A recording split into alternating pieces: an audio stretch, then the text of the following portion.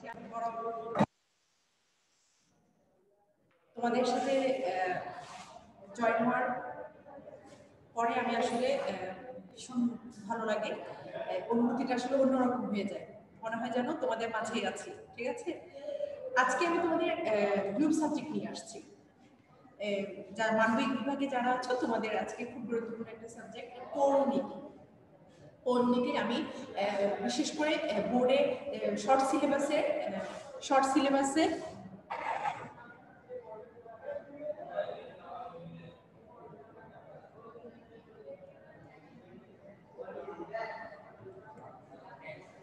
সিলেবাসে তোমাদের যে অধ্যায়গুলো সিলেক্ট করা হয়েছে, আমি সেই অধ্যায় থেকে খুব ইম্পর্টেন্ট চতুর্থ অধ্যায়, ঠিক আছে, চতুর্থ অধ্যায়, এই অধ্যায় থেকে সাধারণত বোর্ডে বেশি প্রশ্ন আসে।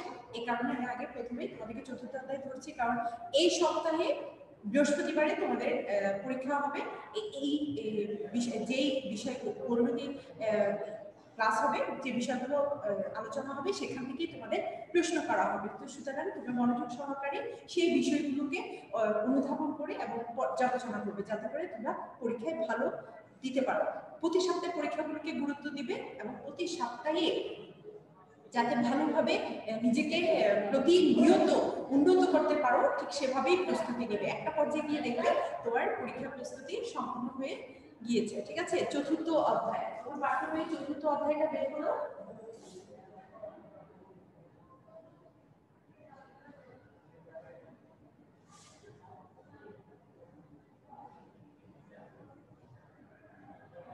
চতুর্থ অধ্যায় হচ্ছে রাষ্ট্র ও সরকার ব্যবস্থা। চতুর্থ অধ্যায় হচ্ছে রাষ্ট্র ও সরকার ব্যবস্থা।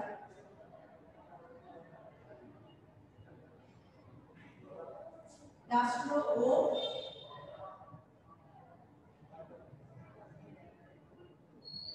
সরকার ব্যবস্থা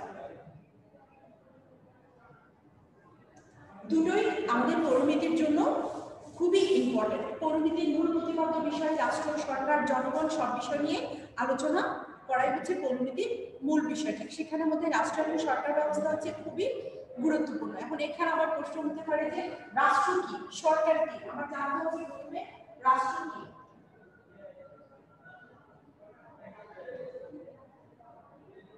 ও সরকার কি, ঠিক আছে? রাষ্ট্র কি ও সরকার কি? রাষ্ট্র একটি রাজনৈতিক প্রতিষ্ঠান। রাষ্ট্র কি একটি রাজনৈতিক প্রতিষ্ঠান? তোমার কিন্তু নৈতিকে তোমার এটা জানতে হবে এবং জ্ঞানমূলক প্রশ্নে তোমার এটা খুবই ইম্পর্টেন্ট একটা প্রশ্ন। রাষ্ট্র হচ্ছে একটি রাজনৈতিক প্রতিষ্ঠান। এখানে তুমি লিখে রাখতে পারো বা আন্ডারলাইন করে রাখতে পারো, তোমার খাতার মধ্যে বা পেন্সিল দিয়ে তুমি বইয়ের উপরে লিখে রাখো, রাষ্ট্র হচ্ছে একটি রাজনৈতিক প্রতিষ্ঠান।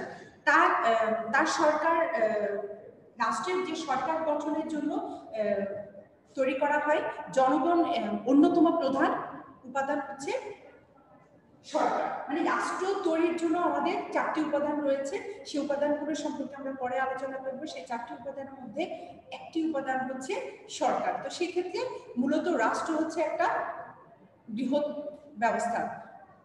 তারপর রাষ্ট্র ও সরকার বিভিন্ন রকম হতে পারে, রাষ্ট্রের সামাজিক ও রাজনৈতিক চাহিদার উপর ভিত্তি করে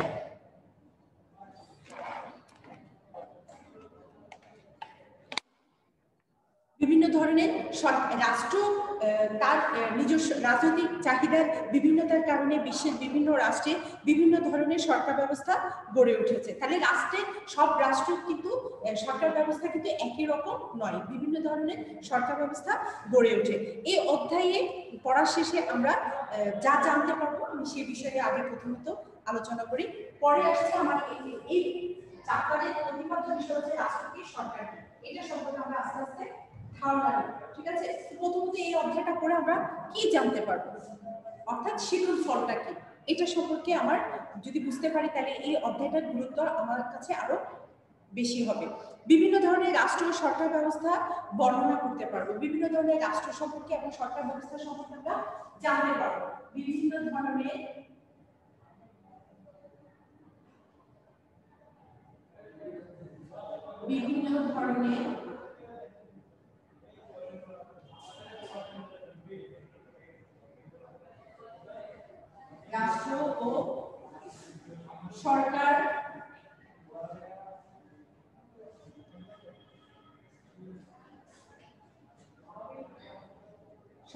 ব্যবস্থা সম্পর্কে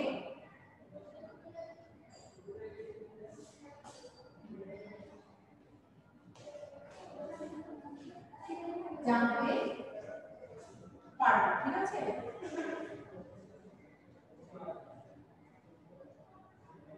দুই, এই শিক্ষণ ফলগুলো কিন্তু তুমি অনুধাবন, দেখো এখানে কি জানতে পারবো, বোঝার চেষ্টা করবে। বিভিন্ন রাষ্ট্র, বিভিন্ন ধরনের রাষ্ট্র সম্পর্কে জানতে পারবে এবং সেই বিভিন্ন ধরনের রাষ্ট্রগুলি কিভাবে সরকার ব্যবস্থা তৈরি করে সে সম্পর্কে আমরা ধারণা পাবো। বিভিন্ন সরকার ও রাষ্ট্রের ব্যবস্থার নাগরিকদের অবস্থান ও সরকারের সঙ্গে সম্পর্ক ব্যাখ্যা করতে পারবো।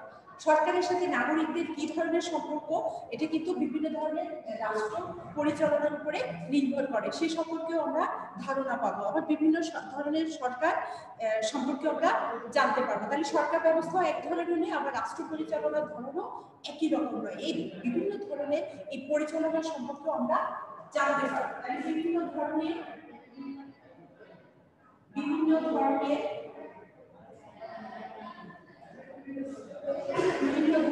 রাষ্ট্র ও সরকার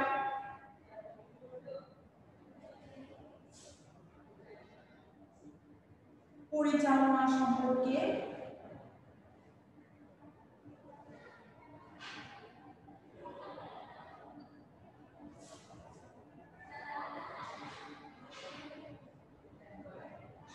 জানতে পারবো, ঠিক আছে?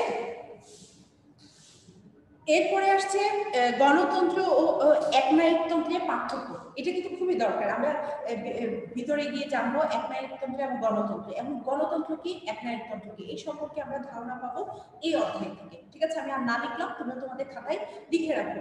গণতন্ত্র এবং একনায়কতন্ত্র সম্পর্কে আমরা ধারণা পাবো। তারপর হচ্ছে গণতান্ত্রিক আচরণ শিখবো এবং তা প্রয়োগ করতে উদ্বুদ্ধ হবো। গণতান্ত্রিক আচরণ মানে একটা রাষ্ট্রের জনগণরা কি ধরনের তার আচরণ থাকবে এবং কি ধরনের নিয়ম কানুন মেনে চলতে হবে সে সম্পর্কে আমরা ধারণা পাবো এবং অন্যদেরকেও জানাতে সহযোগিতা করবো। তো সুতরাং একজন সচেতন নাগরিক হতে হলে বা নগর সরকার সম্পর্কে এবং রাষ্ট্র সম্পর্কে এবং এই দেশের জ্ঞান আরো জানার জন্য আমার এই অধ্যায়টা খুবই গুরুত্বপূর্ণ, ঠিক আছে? বোর্ডেও সাধারণত এই অধ্যায় থেকে একটা সৃজনশীল প্রশ্ন থাকে প্রতি বছরে, এসএসসি পরীক্ষায় থাকে। তো সুতরাং পরীক্ষা প্রস্তুতির জন্য এই অধ্যায়টা তোমার জন্য খুবই গুরুত্বপূর্ণ। এটা শর্ট সিলেবাসের আরেকটি অধ্যায়, ঠিক আছে? শর্ট সিলেবাসের অনেকগুলো অধ্যায়ের মধ্যে থেকে ইম্পর্টেন্ট থেকে আমরা ধারাবাহিকভাবে সবগুলি আলোচনা করা হবে, কিন্তু ইম্পর্টেন্ট হিসেবে এটাকে শুরুতে আমরা বেছে নিয়েছি। এবং এই সপ্তাহে তোমার যে পরীক্ষাটা হবে মূল্যায়ন, সেই মূল্যায়নটা এই অধ্যায় থেকে থাকার সম্ভাবনা থাকবে, এবং এর বাইরেও যদি এই সপ্তাহে কোনো ক্লাস হয়ে থাকে সেখান থেকেও হবে। তাহলে তোমরা এই সপ্তাহে যে কয়েকটা পরবর্তী ক্লাস থাকবে সেগুলো প্রত্যেকটা ক্লাস ফলো করবে, বৃহস্পতিবারে পরীক্ষার জন্য দরকার আছে। এবার আসো রাষ্ট্র ও সরকার। আমি শুরুতেই বলেছি এই চ্যাপ্টারটার মধ্যে আমরা রাষ্ট্র কি সরকার কি এই সম্পর্কে আমার জানতে হবে। রাষ্ট্র ও সরকার, ঠিক আছে? রাষ্ট্র ও সরকার, রাষ্ট্র ও সরকার, রাষ্ট্র ও সরকার এই দুটি অনেক সময় সমার্থক হিসাবে আমরা ব্যবহার করি। আমরা মনে করি যে রাষ্ট্র এবং সরকার হচ্ছে একই কথা, ঠিক আছে? আসলে এটা যে একটা আলাদা, এটাও কিন্তু আমাদের জানতে হবে। আমি শুরুতেই বলেছি রাষ্ট্র হচ্ছে রাষ্ট্রের তৈরির জন্য অনেকগুলো উপাদান রয়েছে। সেই উপাদানগুলো থেকে চারটি উপাদান আছে, চারটি উপাদানের থেকে একটি উপাদান হচ্ছে সরকার। রাষ্ট্র পরিচালনার জন্য যে চারটি উপাদান রয়েছে সেই চারটি উপাদান হচ্ছে জনসংখ্যা, আমি লিখে দিচ্ছি জনসংখ্যা, এক হচ্ছে রাষ্ট্র তৈরির উপাদান, রাষ্ট্রের উপাদান, এটা হচ্ছে রাষ্ট্রের উপাদান, লিখে নাও রাষ্ট্রের উপাদান।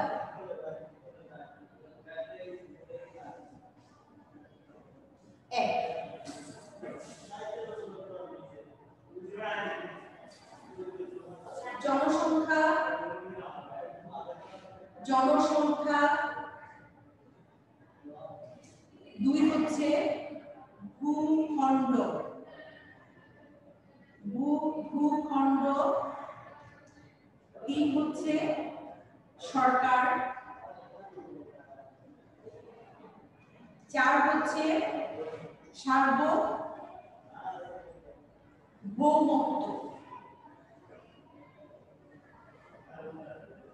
সার্বভৌমত্ব তাহলে একটা রাষ্ট্র গঠনের জন্য অনেকগুলো উপাদান রয়েছে, তার মধ্যে একটি উপাদান হচ্ছে সরকার। ঠিক আছে, কি কি উপাদান ছাড়া, এই উপাদানের একটি ছাড়াও কিন্তু কোনো ভূখণ্ডকে আমরা রাষ্ট্র বলতে পারবো না। রাষ্ট্রের কিন্তু একটা নির্দিষ্ট পরিসীমা রয়েছে এবং এই চারটি উপাদানে বিরাজমান থাকতে হবে: জনসংখ্যা, ভূখণ্ড, সরকার, সার্বভৌমত্ব। ঠিক আছে, তাহলে একটা রাষ্ট্র তৈরির জন্য প্রথমত দরকার কি? জনসংখ্যা, ভূখণ্ড, সরকার, সার্বভৌমত্ব। এই চারটি ধাপকে আমি আবার বিস্তারিতভাবে আলোচনা করব। ঠিক আছে, জনসংখ্যা, তারপরে ভূখণ্ড, সরকার, সার্বভৌমত্ব। আমি আপাতত তোমাদের শুরুতেই কি কি দরকার রয়েছে এবং রাষ্ট্র পরিচালনার জন্য কি কি প্রয়োজন রয়েছে, কি কি ধরনের রাষ্ট্র থাকতে পারে এবং কি কি ধরনের সরকার ব্যবস্থা থাকতে পারে, এই মূল পয়েন্টগুলো আজকে আমি তোমাদের তুলে ধরবো এবং আগামী ক্লাসে চেষ্টা করব বাকিটা এই সম্পর্কে আরো ভালোভাবে বিস্তারিতভাবে তোমাদেরকে ব্যাখ্যা করতে। তুমি আপাতত জেনে রাখবে যে রাষ্ট্র তৈরির জন্য চারটি উপাদান রয়েছে। সেই চারটি উপাদান কি কি? জনসংখ্যা, ভূখণ্ড, সরকার এবং সার্বভৌমত্ব। আর জনসংখ্যা, সরকার হচ্ছে রাষ্ট্র তৈরি একটি মাত্র উপাদান, আর অন্যতম একটি উপাদান। ঠিক আছে, এবার আসো, তারপর আসছে মধ্যে একটি উপাদান। পৃথিবীর সব রাষ্ট্র একই উপাদানের সমন্বয়ে গঠিত হলেও সব রাষ্ট্র ও সরকার ব্যবস্থা এক ধরনের হয় না। আবার সময়ের পরিবর্তনের সাথে সাথে যে কোনো দেশের রাষ্ট্র ও সরকারের স্বরূপ পরিবর্তিত হয়। তার মানে রাষ্ট্র গঠনের জন্য সব দেশেও এই চারটি উপাদান থাকলেও কিন্তু সরকার ব্যবস্থা একই রকম নয়। বিভিন্ন ধরনের রাষ্ট্রের সরকার ব্যবস্থা বিভিন্ন ধরনের। ঠিক আছে, এবার আসো আমরা একটা ছকের মাধ্যমে আলোচনা করার চেষ্টা করবো। একটা ছক যদি আমি খাতায় তুলে রাখি, তাহলে ওই ছক অনুযায়ী তুমি ধাপে ধাপে বুঝতে পারবে। আমি আলোচনা করবো সেই ধাপে ধাপে। রাষ্ট্রের ধরন, বিভিন্ন বিশ্বে বিভিন্ন ধরনের রাষ্ট্র ব্যবস্থা লক্ষ্য করা যায়। আমি শুরুতে বলেছি রাষ্ট্র কিন্তু বিভিন্ন ধরনের, পরিচালনার জন্য বিভিন্ন ধরন রয়েছে, সেই ধরনগুলো বিভিন্ন রকমের। এখন সেটা আমরা জানার জন্য ছকে আসে, ছকে আসলে তোমাদের আলোচনা করতেও সুবিধা হবে এবং বুঝতেও সুবিধা হবে। ঠিক আছে, প্রথমে আসো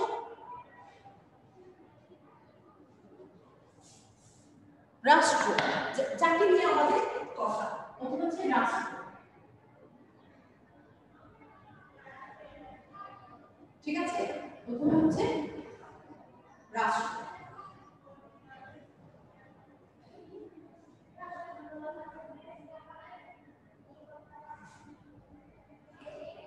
প্রথমে কি রাষ্ট্র? সবাই খাতা নাও, পেন্সিল নাও, খাতা নিয়ে তোমরা খুব সহজে লিখতে পারবে। অর্থনৈতিক ভিত্তিতে, আরেকটি হচ্ছে ক্ষমতা বন্টনের ভিত্তিতে এবং ক্ষমতা উৎসের ভিত্তিতে। অর্থনৈতিক ভিত্তিতে, অর্থনৈতিক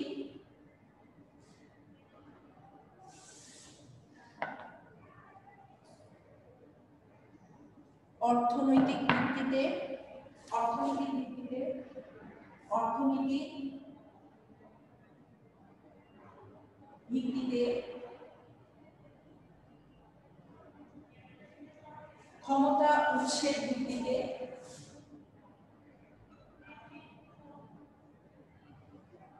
ক্ষমতার উৎসের ভিত্তিতে। ঠিক আছে, ক্ষমতা উৎসের ভিত্তিতে, অর্থনীতির ভিত্তিতে, ক্ষমতা উৎসের ভিত্তিতে, ক্ষমতা বন্টনের নীতির ভিত্তিতে, ক্ষমতা বন্টনের নীতির ভিত্তিতে, ক্ষমতা বন্টনের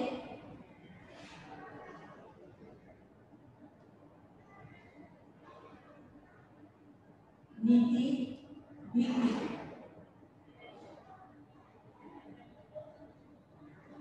ঠিক আছে, তাহলে প্রথমত রাষ্ট্র,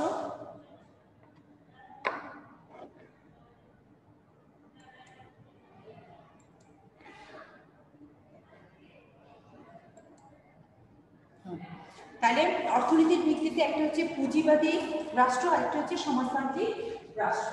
অর্থনীতির ভিত্তিতে আবার দুটো আছে। অর্থনীতির ভিত্তিতে আবার দুটো, একটা হচ্ছে পুঁজিবাদী রাষ্ট্র,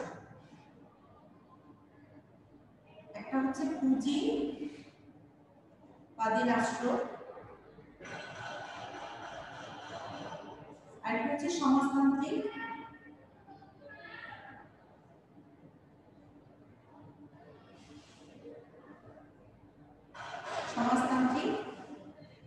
রাষ্ট্র। ঠিক আছে, এবার আসো ক্ষমতা উৎসের ভিত্তিতে। ক্ষমতার উৎসের ভিত্তিতে একটা হচ্ছে গণতান্ত্রিক রাষ্ট্র, আর একটা হচ্ছে একনায়কতান্ত্রিক রাষ্ট্র।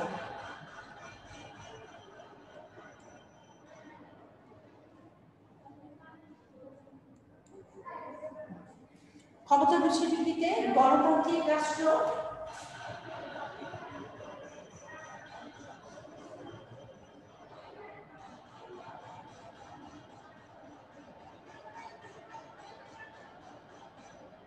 গণতান্ত্রিক রাষ্ট্র,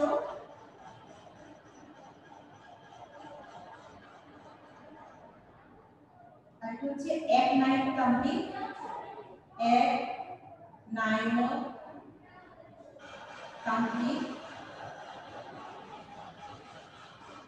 রাষ্ট্র। ঠিক আছে, তোমরা কিন্তু সবাই খাতায় ছকটা এঁকে নাও, তাহলে তোমরা খুব সহজে এটা ব্যাখ্যা করতে পারবে। আমি আজকে ক্লাসে যতদূর সম্ভব ততদূর আলোচনা করব, এরপরেও আলোচনা করার সময় তোমাদের এই ছকটা প্রয়োজন হবে। ঠিক আছে, গণতান্ত্রিক এবং একনায়কতান্ত্রিক। তারপর ক্ষমতা বন্টনের এককেন্দ্রিক এবং যুক্তরাষ্ট্রীয়, এককেন্দ্রিক রাষ্ট্র এবং যুক্তরাষ্ট্রীয় রাষ্ট্র। ঠিক আছে, এগুলো সবগুলো আলোচনা করতে হবে। এককেন্দ্রিক রাষ্ট্র,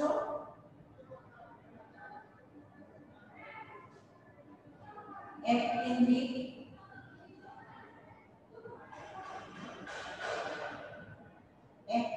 রাষ্ট্র, যুক্তরাষ্ট্রীয়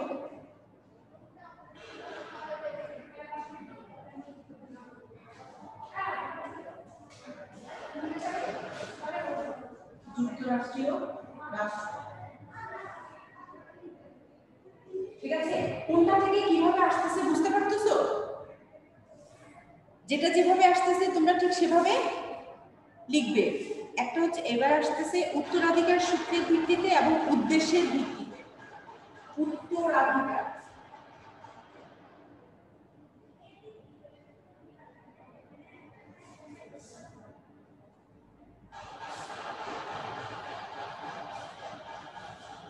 উত্তরাধিকার সূত্রের ভিত্তিতে এবং উদ্দেশ্যের ভিত্তিতে। ঠিক আছে, উত্তরাধিকার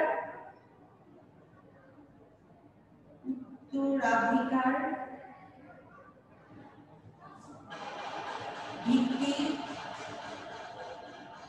উত্তরাধিকার সূত্রের ভিত্তিতে হবে। উত্তরাধিকার সূত্রের ভিত্তিতে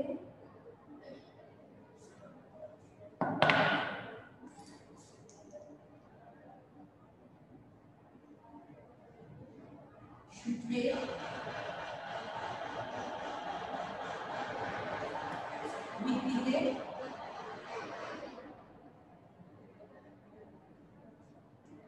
একটা হচ্ছে উত্তরাধিকার সূত্রের ভিত্তিতে, আরেকটা হচ্ছে উদ্দেশ্যের ভিত্তিতে। ঠিক আছে, উদ্দেশ্যের ভিত্তিতে এটা এই জায়গা থেকে এভাবে নিচে দিয়ে দাও।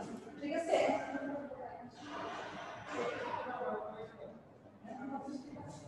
উদ্দেশ্যের ভিত্তিতে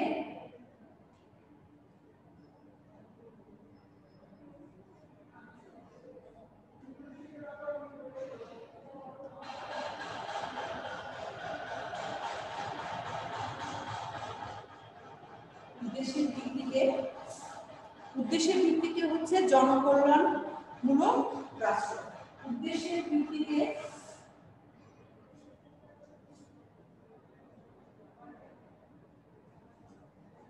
এখানে আবার আছে জনকল্যাণমূলক রাষ্ট্র, জনকল্যাণমূলক রাষ্ট্র। ঠিক আছে, আর উত্তরাধিকার সূত্রের ভিত্তিতে হচ্ছে রাজতন্ত্র, নিয়মতান্ত্রিক রাজতন্ত্র এবং নিরঙ্কুশ রাজতন্ত্র। উত্তরাধিকার সূত্রে একটা হচ্ছে রাজতন্ত্র, তোমরা দেখতে পাচ্ছ রাজতন্ত্র। এখন রাজতন্ত্রটা আবার দুই ধরনের, একটা হচ্ছে নিয়মতান্ত্রিক রাজতন্ত্র, আরেকটি হচ্ছে নিরঙ্কুশ রাজতন্ত্র। একটা হচ্ছে নিয়মতান্ত্রিক,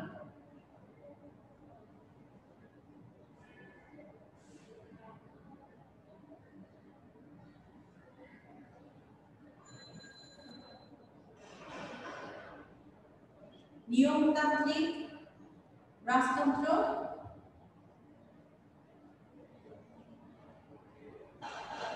আরেকটা হচ্ছে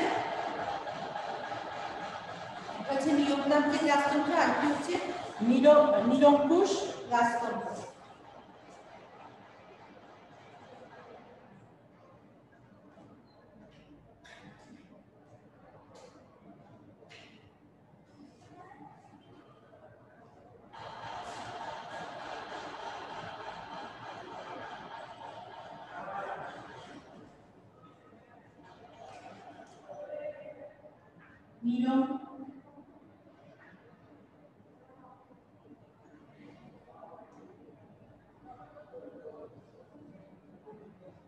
নিরঙ্কুশ রাজতন্ত্র,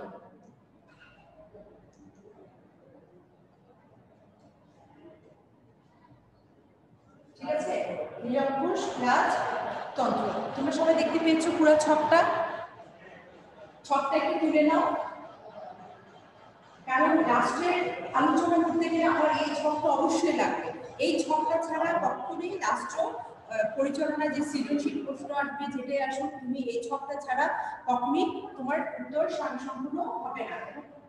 এই এক নাগারে রাষ্ট্র যেই দেশে যত ধরনের রাষ্ট্র পরিচালনা করবে না কেন, এই বাইরে প্রত্যেকটা যতগুলো পরিচালনা নিয়ম রয়েছে সবগুলো এই ছকের মধ্যে চলে এসেছে, ঠিক আছে? তো সুতরাং এই ছকটার বাহিরে কখনোই তুমি রাষ্ট্র সম্পর্কে জানতে পারবে না। এই রাষ্ট্র সম্পর্কে জানতে হলে তোমাকে এই ছকটা জানতে হবে। সুতরাং খাতায় এই ছকটা লিখে রাখবে এবং ধারাবাহিকভাবে এই ছক অনুযায়ী তোমাদের রাষ্ট্র সম্পর্কে আলোচনা করা হবে, ঠিক আছে? এরপরে আসবো আমি সরকার ব্যবস্থায়। সরকার ব্যবস্থায় পরে আসবো, আগে রাষ্ট্রের এই ধারাগুলো আলোচনা করবো। দেখি তাহলে রাষ্ট্রের প্রথমে হচ্ছে তিনটি, একটি হচ্ছে অর্থনীতির ভিত্তিতে, দ্বিতীয় হচ্ছে ক্ষমতার উৎসের ভিত্তিতে, তৃতীয় হচ্ছে ক্ষমতা বন্টনের নীতির ভিত্তিতে। তাহলে রাষ্ট্রের প্রথমে কয়টা ধাপ হচ্ছে? তিনটি ধাপ। তিনটি ধাপে কি কি? একটি হচ্ছে অর্থনীতির ভিত্তিতে, দ্বিতীয় হচ্ছে ক্ষমতার উৎসের ভিত্তিতে, তৃতীয় হচ্ছে ক্ষমতা বন্টনের নীতির ভিত্তিতে। অর্থনীতির ভিত্তিতে আবার যেটা সেটা হচ্ছে পুঁজিবাদী রাষ্ট্র, সমাজতান্ত্রিক রাষ্ট্র, ঠিক আছে? এটা হচ্ছে অর্থনীতির ভিত্তিতে। অর্থনীতির ভিত্তিতে কি কি? পুঁজিবাদী রাষ্ট্র এবং সমাজতান্ত্রিক রাষ্ট্র। আবার ক্ষমতা উৎসের ভিত্তিতে, ক্ষমতা উৎসের ভিত্তিতে রয়েছে দুটো, একটা হচ্ছে গণতান্ত্রিক রাষ্ট্র, আরেকটি হচ্ছে একনায়কতান্ত্রিক রাষ্ট্র। ক্ষমতা বন্টনের নীতির ভিত্তিতে, ক্ষমতা বন্টনের নীতির মধ্যে একটি হচ্ছে এককেন্দ্রিক, আরেকটি হচ্ছে যুক্তরাষ্ট্রীয়। এটা হচ্ছে ক্ষমতা বন্টনের নীতিতে, ঠিক আছে? প্রত্যেকটি কিন্তু আবার দুটো দুটো ধাপ। প্রথমত রাষ্ট্র, তারপর হচ্ছে তিনটি ধাপ, তারপর আবার প্রত্যেকটারই ধাপ হচ্ছে দুটো করে, ঠিক আছে? এবার হচ্ছে রাষ্ট্র পরিচালনার আরেকটি ধাপ, সেটা হচ্ছে উত্তরাধিকার সূত্রের ভিত্তিতে। উত্তরাধিকার সূত্রের ভিত্তিতে, উত্তরাধিকার সূত্রের ভিত্তিতে। আবার হচ্ছে আরেকটি হচ্ছে উদ্দেশ্যের ভিত্তিতে। আমার রাষ্ট্র পরিচালনার জন্য বা রাষ্ট্র তৈরির জন্য আমার একটা উদ্দেশ্য থাকতে পারে, সেই উদ্দেশ্যের ভিত্তিতে। সেই উদ্দেশ্যের ভিত্তিতে হচ্ছে জনকল্যাণমূলক রাষ্ট্র, সেই উদ্দেশ্যের ভিত্তিতে হচ্ছে একটি জনকল্যাণমূলক রাষ্ট্র, ঠিক আছে? আমরা উত্তরাধিকার সূত্রের ভিত্তিতে হচ্ছে রাজতন্ত্র। রাজতন্ত্র হচ্ছে আবার নিয়মতান্ত্রিক রাজতন্ত্র, আবার নিরঙ্কুশ রাজতন্ত্র, ঠিক আছে? তাহলে প্রত্যেকটা ধাপ সম্পর্কে তোমরা বুঝতে পেরেছো? তাহলে আমরা প্রথমেই আলোচনায় আসছে অর্থনীতির ভিত্তিতে, পরে কিন্তু আমি ধাপে ধাপে যাব। প্রথম রাষ্ট্র হচ্ছে অর্থনীতির ভিত্তিতে। একটি রাষ্ট্র সুন্দরভাবে পরিচালনা করার জন্য অর্থনীতির চাঙ্গা সবসময় সচল রাখতে হয়, তাই না? তো ঠিক সে সম্পর্কে এখন আমরা ব্যবসায় যাব না যে কিভাবে অর্থনীতি চাঙ্গা করতে হয়, আমরা জানতে চাইবো যে কোনো দেশে রাষ্ট্র পরিচালনা কিভাবে অর্থনীতির ভিত্তিতে ভাগ করা হয় এবং পরিচালনা করা হয়, কোন দেশ কোন ধরনের অর্থনীতি ভিত্তিতে পরিচালিত হয়। এবং একটা হচ্ছে অর্থনীতি ভিত্তিতে, একটা হচ্ছে পুঁজিবাদী রাষ্ট্র, আরেকটা হচ্ছে সমাজতান্ত্রিক রাষ্ট্র। তাহলে আমার প্রথমত প্রশ্ন হচ্ছে পুঁজিবাদী রাষ্ট্র কি এবং সমাজতান্ত্রিক রাষ্ট্র কি? ঠিক আছে, তাহলে সম্পত্তি বা অর্থনীতির ভিত্তি ব্যবস্থার উপর নিয়ন্ত্রণ থাকা না থাকার ভিত্তিতে রাষ্ট্র দুই ধরনের হয়, যেমন পুঁজিবাদী রাষ্ট্র এবং সমাজতান্ত্রিক রাষ্ট্র। দেশের যে সকল সম্পদ রয়েছে সে সকল সম্পদগুলোতে সম্পদগুলোর অধিকার নিয়ন্ত্রণ কি জনগণের উপর নাকি সরকারের উপর?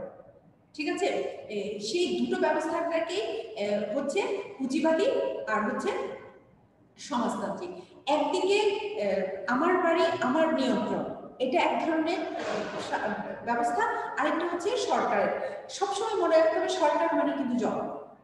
সরকারের যে জিনিসটি সেটা কিন্তু সামগ্রিকভাবে জনগণের ভোগ দখলে আসতে পারবে।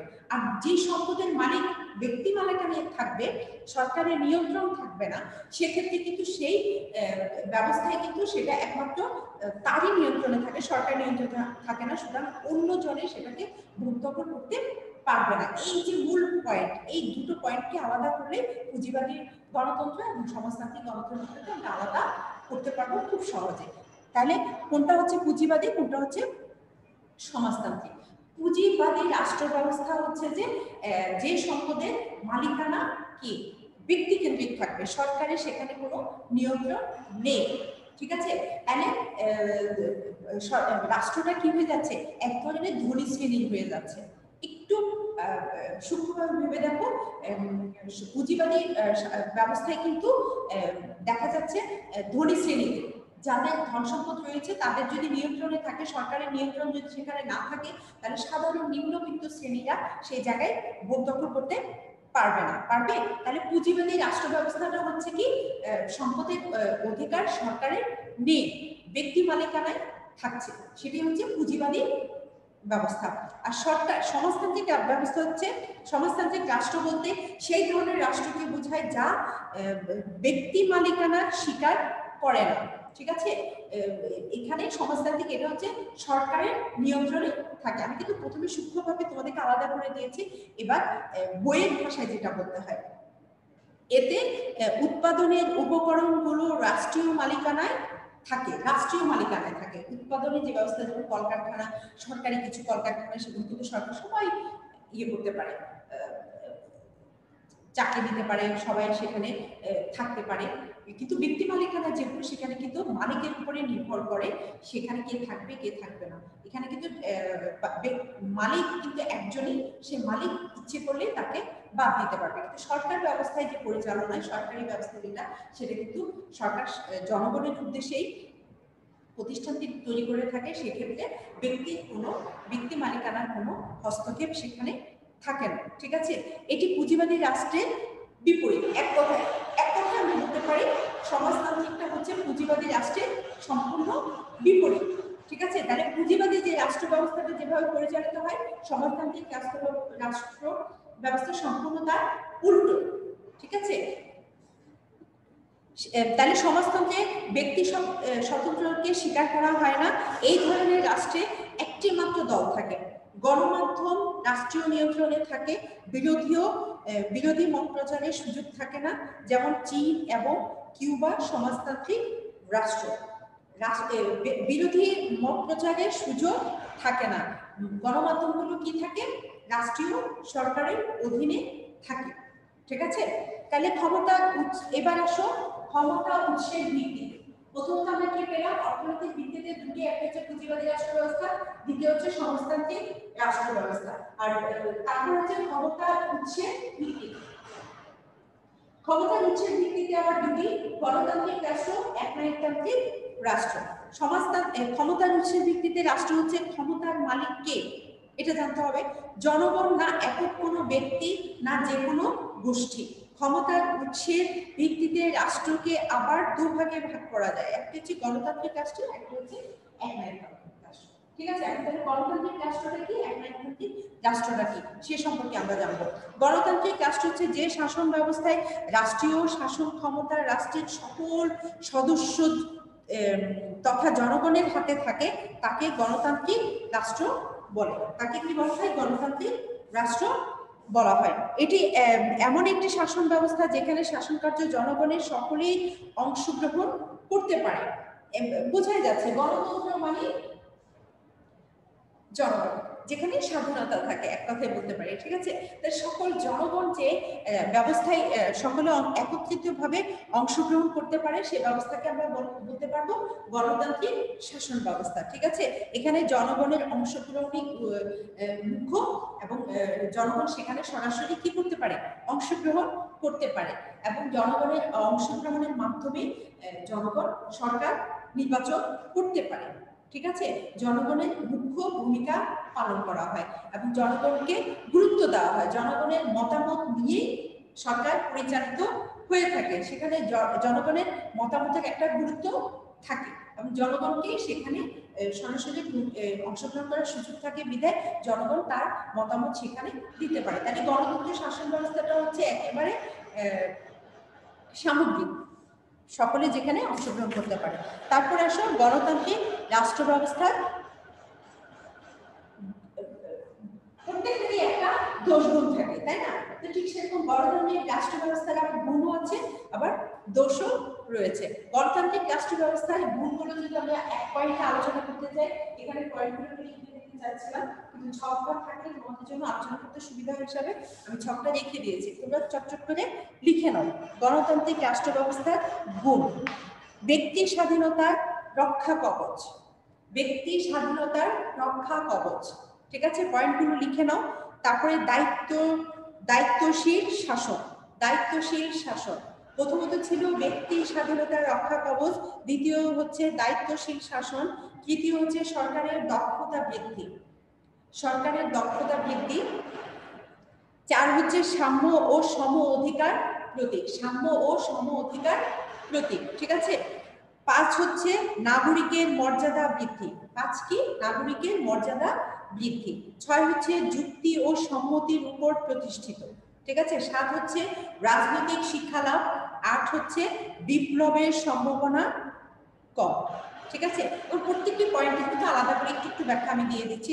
ব্যক্তি স্বাধীনতা রক্ষা কবচ, যেহেতু গণতান্ত্রিক রাষ্ট্রে জনগণ স্বাধীনতার মত প্রকাশ করতে পারে, সরকারের সমালোচনা করতে পারে, প্রতিনিধি নির্বাচনের মাধ্যমে সরকার পরিচালনা অংশগ্রহণ করতে পারে, ফলে ব্যক্তি স্বাধীনতার বিকাশ ঘটে, নাগরিকের অধিকার রক্ষা হয়, নাগরিকের অধিকার কি হয়, রক্ষা হয়। তাহলে দায়িত্বশীল শাসন, দায়িত্বশীল যেখানে গণতান্ত্রিক রাষ্ট্র ব্যবস্থা যেহেতু জনগণের দায়িত্ব সম্পর্কে জনগণ সচেতন, জনগণ যেহেতু দায়িত্ব বুঝে নিতে সোচ্চার, সেক্ষেত্রে সরকার কিন্তু জনগণ যেহেতু জনগণের উপরেই নির্ভর করে সরকারের টিকে থাকা, সেক্ষেত্রে সরকারও কি করে, তার দায়িত্ব সম্পর্কে সজাগ থাকে, যেহেতু জনগণ যেন তার বিরুদ্ধে না যায়। ঠিক আছে, এগুলো হচ্ছে গণতান্ত্রিক রাষ্ট্রীয় ব্যবস্থার গুণ। আবার সরকারের দক্ষতা বৃদ্ধি পায়, সরকারকে যেহেতু সরাসরি জনগণের মুখাপেক্ষী হতে হয়, সুতরাং অনেক সময় দেখা যায় যে সরকার যদি কোনো সিদ্ধান্ত নিয়ে থাকে, জনগণ সেখানে পক্ষে বিপক্ষে মতামত দেওয়ার সুযোগ থাকে, সেক্ষেত্রে সরকারও নিজেকে সংশোধন করে নিতে পারে, এক্ষেত্রে সরকারও একটা দক্ষতা বৃদ্ধি পায়। তারপর সাম্য ও সম অধিকারের প্রতীক, এখানে যেহেতু পুঁজিবাদী রাষ্ট্র ব্যবস্থা নেই, গণতন্ত্রে সরকারের মুখ্য ভূমিকা থাকে, সে কারণে সাম্য সকলের সমান অধিকার প্রতিষ্ঠিত হওয়ার সম্ভাবনা বেশি। ঠিক আছে, নাগরিকের মর্যাদা বৃদ্ধি পায়, নাগরিক যেহেতু সরাসরি সরকারকে সহযোগিতা করে, সরাসরি সরকারের মতবাদের সাথে জড়িত, মতবাদের পক্ষে বিপক্ষে অবস্থান নিতে পারে, সেক্ষেত্রে নাগরিকদের মর্যাদা অবশ্যই বৃদ্ধি পাবে, কারণ সচেতন নাগরিকরা তার সুচারু মতবাদটা সেখানে দিয়ে থাকে এবং সেই মতবাদের পক্ষেও কিন্তু জনগণ দাঁড়িয়ে যায়, সেক্ষেত্রে সরকার সে সিদ্ধান্তটাকে মেনে নিতে হয়, এই কারণে নাগরিকদের মর্যাদা বৃদ্ধি পায়। যুক্তি ও সম্মতির উপর প্রতিষ্ঠিত, সরকার কিন্তু জনগণের যুক্তি যদি যৌক্তিক হয়, তো সেক্ষেত্রে জনগণ যদি সকলে একত্রিত হয়ে যায়, সরকারকে সেই যুক্তি এবং মেনে নিতে হয় এবং সম্মতি প্রকাশ করতে হয়। তো এগুলো এই সব কিছু কিন্তু গণতান্ত্রিক রাষ্ট্রীয় ব্যবস্থায় সম্ভব, ঠিক আছে। একনায়কতান্ত্রিক রাষ্ট্রীয় ব্যবস্থায় কখনোই সম্ভব নয়। রাজনৈতিক শিক্ষা লাভ, যেহেতু জনগণ সরকারের সাথে সরাসরি যোগাযোগ করতে পারে, তাই সবার পক্ষে তখন রাজনৈতিক জ্ঞান অর্জন করা একটু সহজ হয়। কিন্তু এখানে কিন্তু রাষ্ট্র কিন্তু একটা রাজনৈতিক প্রতিষ্ঠান, আমি শুরুতেই বলেছি রাষ্ট্র হচ্ছে একটি রাজনৈতিক প্রতিষ্ঠান, তাহলে জনগণের রাজনৈতিক জ্ঞান অর্জন করতে সহজ হয়। তারপরে বিপ্লবের সম্ভাবনা কম, বিপ্লব হতে পারে না, এক গণতান্ত্রিক একনায়কতন্ত্র ব্যবস্থায় চাপিয়ে দেওয়া হয়, ঠিক আছে। গণতন্ত্রে যেটা হয় না, যেহেতু জনগণ তার মতামত প্রকাশ করতে পারে, সেক্ষেত্রে বিপ্লবের সম্ভাবনা থাকে না। এগুলো হচ্ছে গণতান্ত্রিক রাষ্ট্রের গুণ, ঠিক আছে। আবার প্রত্যেকের কিন্তু গুণের পাশাপাশি কিন্তু দোষও থাকে। গণতান্ত্রিক ব্যবস্থার ত্রুটি, অনেক গুণ থাকা সত্ত্বেও গণতান্ত্রিক রাষ্ট্র ব্যবস্থায় কিন্তু কিছু ত্রুটিও রয়েছে, ঠিক আছে। সেই ত্রুটি সম্পর্কে আমরা আলোচনা করবো, তুমি খাতায় লিখে রাখো, কারণ ত্রুটিগুলো কিন্তু জানা দরকার। গুণ যেমন এতক্ষণ গাইলাম, প্রত্যেককে মনে হচ্ছে যেন গণতান্ত্রিকই ভালো ভালো, প্রথম যখন যেটা শুনি তখন সেটাকে সম্মতি দেওয়া হয়। এবার আসলে কিছুটা দোষ সম্পর্কে জানি। প্রথমত পয়েন্টগুলো লিখে নাও। গুণ বা যোগ্যতার চেয়েও সংখ্যার উপর গুরুত্ব প্রদান, এটা হচ্ছে গণতান্ত্রিক ব্যবস্থার ত্রুটি। সেটা কিরকম? আচ্ছা, পয়েন্টগুলো আগে লিখে নাও। দলীয় শাসন ব্যবস্থা, দলীয় শাসন ব্যবস্থা ব্যয়বহুল ও অর্থের অপচয় হয়, ব্যয়বহুল ও অর্থের অপচয় হয়, ঠিক আছে। তারপরে চতুর্থ হচ্ছে ঘন ঘন নীতির পরিবর্তন, ঘন ঘন কি হয়? নীতি পরিবর্তন হয়। চারটা দোষ আমি তুলে ধরলাম, লিখে নাও। আবারও বলছি, গুণ বা যোগ্যতার চেয়ে সংখ্যার উপর গুরুত্ব প্রদান করা হয়। দ্বিতীয় হচ্ছে দলীয় শাসন ব্যবস্থার উপর, তৃতীয় হচ্ছে ব্যয়বহুল ও অর্থের শাসন ব্যবস্থা, চতুর্থ হচ্ছে ঘন ঘন নীতির পরিবর্তন হয়। তাহলে যোগ্যতার চেয়ে সংখ্যার উপর গুরুত্ব প্রদান, গণতন্ত্রের নির্বাচনের মাধ্যমে জয় পরাজয় নির্ধারণ করা হয় বলে এখানে গুণ বা যোগ্যতার বিচার করা হয় না। গুণ বা যোগ্যতা ছাড়া জনগণ যাকে সমর্থন দিবে তাকে সবাই মেনে নিতে হয়, ঠিক আছে। এখানে কারো গুণ আছে, যোগ্যতা আছে, শিক্ষিত অশিক্ষিত কোনো কিছু বিচার বিশ্লেষণ হয় না। যার জনপ্রিয়তা বেশি সে কি জনগণের ভোটে নির্বাচিত হয়ে যায়। তো সেক্ষেত্রে গুণ এবং যোগ্যতা পরিমাপক থাকে না। এই কারণে এটা হচ্ছে গণতান্ত্রিক শাসন ব্যবস্থার একটা দোষ, ঠিক আছে। আবার রাষ্ট্রীয় দলীয় শাসন ব্যবস্থা, যেহেতু জনগণের ভোটে নির্বাচিত হয়, একটা দলই কিন্তু ক্ষমতায় যায়, তাই না? তাহলে দলীয় একটা স্বজনপ্রীতি যেটাকে বলা হয়, দলীয় একটা ব্যাপার থাকে। দলীয় তার নিজস্ব সরকার তার নিজের দলকে আগে অগ্রাধিকার ভিত্তিতে দিয়ে থাকে সুযোগ সুবিধাগুলো। এই কারণে এই ব্যবস্থাটা চালু হয়ে যেতে পারে। এই কারণে দলীয় শাসন ব্যবস্থাটা সুযোগ সুবিধাটা বেশি পেয়ে যায়। এই কারণে গণতান্ত্রিক রাষ্ট্রের এটা আরেকটা দোষ। আরেকটা হচ্ছে ব্যয়বহুল ও অর্থের অপচয় হয়। যেহেতু গণতান্ত্রিক রাষ্ট্রের সরকারের জনগণের ভোটে সরকার নির্বাচিত হয়, তাহলে সুতরাং একটা নির্দিষ্ট সময়ের পরে কি নির্বাচনের ব্যবস্থা করতে হয়, নির্বাচনের মাধ্যমে সরকার প্রতিষ্ঠিত হয়। তো সুতরাং নির্বাচনে যেতে হলে প্রচুর অর্থের কি হয়? প্রচুর অর্থের খরচ হয়। এটা হচ্ছে সরকারিভাবে খরচটা করতে হয়। তো প্রচুর অর্থের খরচ করা মানে প্রচুর ব্যয়বহুল, ঘন ঘন নির্বাচন হয়। আবার যদি দেখা যায় যে জনগণ এই সরকারকে মেনে নিচ্ছেন না, কিছুদিন পর আবার মধ্যপথে গিয়ে আবার নির্বাচন করতে হয়। এই যে প্রচুর অর্থ রাজস্ব খাত থেকে চলে যায়, এটা একমাত্র গণতান্ত্রিক রাষ্ট্রীয় ব্যবস্থার কারণে হয়ে থাকে, ঠিক আছে। এটা একটা গণতান্ত্রিক রাষ্ট্রীয় ব্যবস্থার একটা দোষ, ঠিক আছে। আরেকটি হচ্ছে ঘন ঘন নীতির পরিবর্তন হয়। যেহেতু জনগণ সেখানে ভোট দিতে পারে, জনগণ যে কোনো মতামতের পক্ষে বিপক্ষে অবস্থান নিতে পারে, এই কারণে ঘন ঘন নীতির একটা পরিবর্তন হয়, পরিবর্তন হওয়ার সম্ভাবনা থাকে। কোনো নীতি কিন্তু এক স্থির থাকতে পারে না। জনগণের চাপের মুখে হোক, যেভাবেই হোক, গণতন্ত্রের রাষ্ট্রের যেহেতু সুবিধাটা রয়েছে, সেই হিসাবে এটা মেনে নিতেই হয়, ঠিক আছে। তাহলে আমরা জানতে পারলাম ক্ষমতার উৎসের ভিত্তিতে গণতান্ত্রিক রাষ্ট্র ও একনায়কতান্ত্রিক রাষ্ট্র সম্পর্কে আমরা আলোচনা করতে পারলাম। এরপরে আরো রয়েছে ক্ষমতা বন্টনের ভিত্তিতে, তারপরে আসছে উত্তরাধিকার সূত্রের ভিত্তিতে, তারপরে আসছে উদ্দেশ্যের ভিত্তিতে। এই ধাপগুলো আমি পরবর্তী ক্লাসে তোমাদের সাথে আলোচনা করব, ঠিক আছে। তাহলে আজকে তোমাদেরকে আমি যেটুকুন বোঝালাম, এইটুকুন সম্পর্কে তোমাদের কোনো সমস্যা আছে বলে আমার মনে হয় না, তাই না? এইটুকুর মধ্যে তোমরা অবশ্যই বুঝতে পারবে। এখন আমি তোমাদেরকে আগে বলছি রাষ্ট্র সম্পর্কে তোমরা এই ধারণাগুলো পেয়েছো। এখন এখানে আগে SW কিভাবে করবে? SW করতে হবে তোমাকে 19 সালে, ঠিক আছে? 19 সালের শিক্ষা, আমি ছকটা এখন মুছে ফেলি।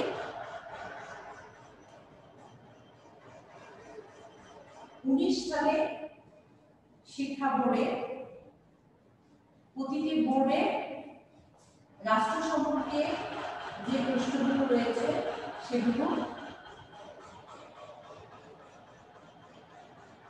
বেছে বাড়ির কাজ করে দেবে, ঠিক আছে? 19 সালে শিক্ষা বোর্ডে 19 সালে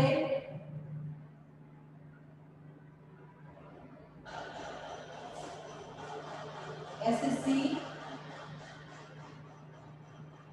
শিক্ষা বোর্ডের প্রশ্ন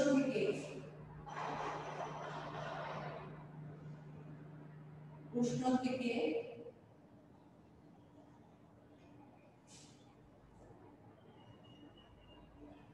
রাষ্ট্রের উপর যে প্রশ্নটা এসেছে, রাষ্ট্রের উপর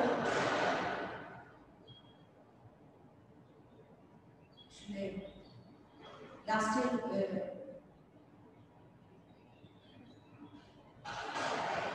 19 সালে SSC শিক্ষা বোর্ডের রাষ্ট্র থেকে রাষ্ট্রের উপর যে প্রশ্নগুলো রয়েছে সেখান থেকে যে প্রশ্নগুলো এসেছে সেই প্রশ্নগুলো তোমরা বাড়ির কাজ করবে।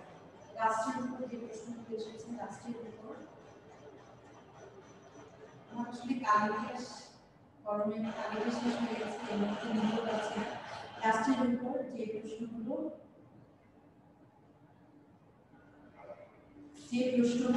এসেছে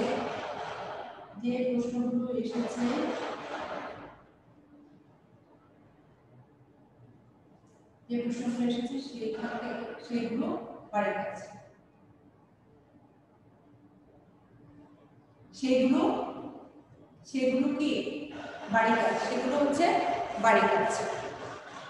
তাহলে 2019 সালে SSC বোর্ডে শিক্ষা বোর্ডে রাষ্ট্র থেকে যে প্রশ্নগুলো এসেছে সেগুলো তুমি বের করে সেগুলো বাড়ির কাজ করে নেবে। সেখান থেকে হয়তো দেখা যাবে 2টো এসেছে, 4টা এসেছে, 5টা এসেছে বা 3টে এসেছে, রাষ্ট্র থেকে শুধু, অন্যগুলো না, শুধু রাষ্ট্র সম্পর্কে যে প্রশ্নগুলো আছে শুধু সেই প্রশ্নগুলো তোমরা বাড়ির কাজ করে নেবে, ঠিক আছে?